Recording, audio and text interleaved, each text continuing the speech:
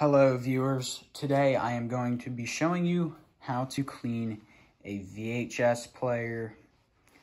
So, what you're going to need is some rubbing alcohol, isopropyl. Get over there so I can show it all to you. It's isopropyl, 70%, a piece of paper, and a VHS player. This is how to do it without taking it apart. It's very simple. For best results, take it apart, but this should get you through. Now, the reason why I'm cleaning this is because this one works, but VHS players stop working after a while because the inside fills up with dust and debris, and the four heads will not be able to read the tape properly. You want it to be clean to function. First, take a piece of paper. You want to fold it this way in a short direction. And going back to first grade, hamburger style. But fold it like this. Now we're going to use this end just like this to stick in there. And then you want to take 70% isopropyl alcohol.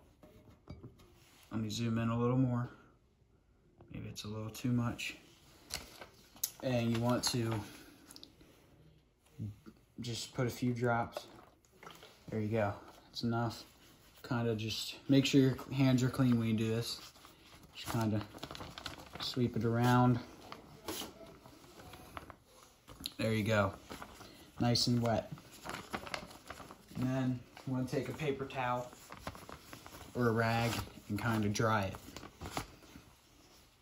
so it's damp with alcohol. Now you want to make sure that the unit is unplugged. Me looking at this, it's unplugged from the outlet.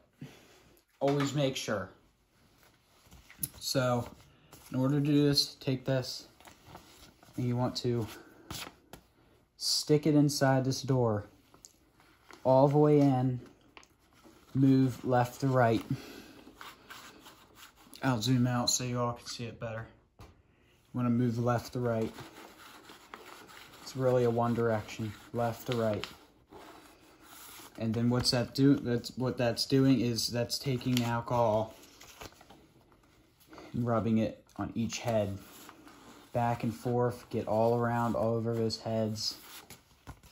Now you want to make sure you don't wet your paper too much, because the paper will start falling apart and you don't want paper fibers that will scratch it. That's not good.